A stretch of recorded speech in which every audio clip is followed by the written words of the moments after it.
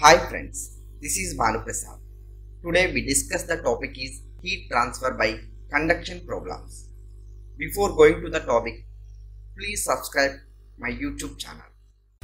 So first, conduction problem.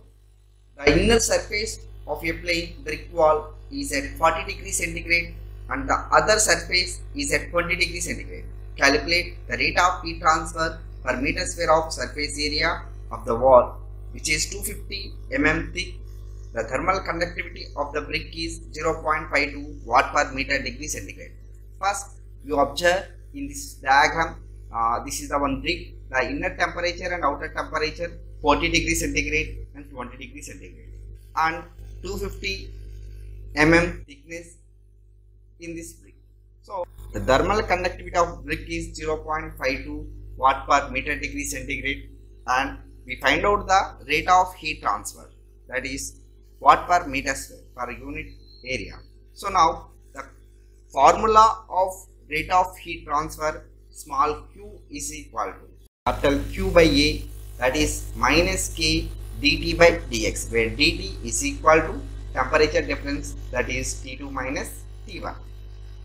Substitute the values of K and T2, T1, dx, like K is equal to 0.52 into 20 minus 40 by 0.25.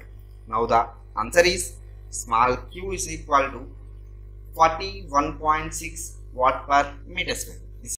Next question.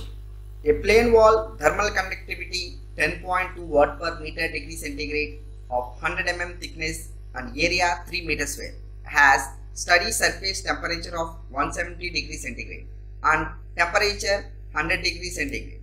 Determine the rate of heat flow across the plain wall, the temperature gradient in the flow direction. So first we indicate the thermal conductivity 10.2 watt per meter degree centigrade in the figure. So 100 mm thickness of the plain wall. So you clearly observe in the diagram. So next one is surface area. A is equal to 3 meters square.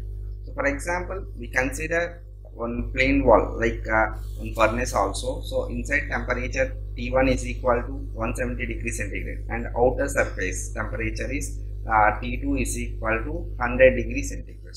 So in this problem we determine the first one is the rate of heat flow across the plain wall and second one is the temperature gradient in the flow direction. So first, the rate of heat flow across the plain wall, that is Q is equal to minus Ka dt by dx, like dt means T2 minus T1, that is the temperature difference.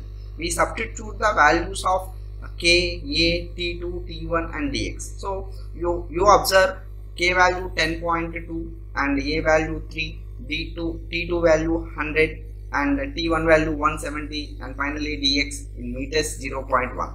Finally the heat flow, rate of heat flow Q is equal to 21420 watts or 21.42 kilowatts. So this is the answer for the rate of heat flow across the plain wall. And second one, temperature gradient in the flow direction. So temperature gradient we define dt by dx minus Q by Ka. So you know the Q value 21420 and K value 10.2 and area 3. So finally the dt by dx value is minus 700 degrees centigrade per meter. So temperature gradient always negative.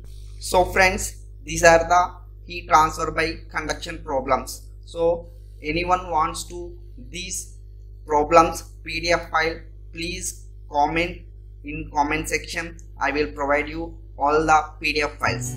So please subscribe my channel and share to others. Thank you very much.